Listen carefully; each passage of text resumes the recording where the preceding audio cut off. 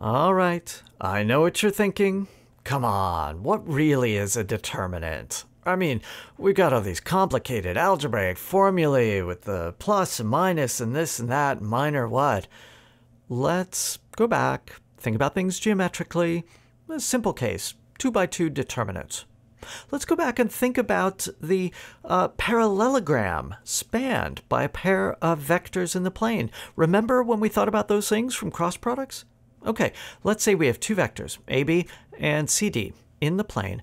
I claim that the area of the parallelogram spanned by those vectors is the determinant of the 2 by 2 matrix you get by stacking those vectors together as columns. So AB and CD, and then take the absolute value of that determinant, since in general a determinant can give you a negative number. We don't want that for area, right? Okay, that's the claim.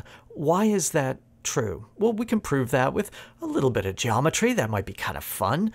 Let's take those two vectors, the parallelogram that they span, and put that inside of a bounding box, rectangle in the plane. What are the dimensions of that rectangle going to be? Well, in the horizontal direction, it's going to be A plus C.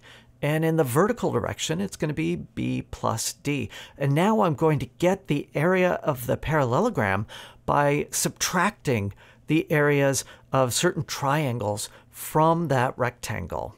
Now, if I'm a little bit careful with the coordinates of these vectors, then I have enough information. The area of the rectangle is quantity A plus C times quantity B plus D.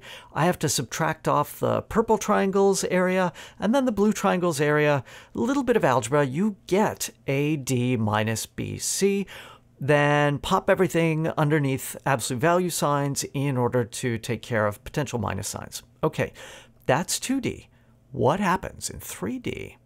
I claim that the determinant of a 3 by 3 matrix is really a volume, or an oriented volume, of the parallelepiped generated by the columns.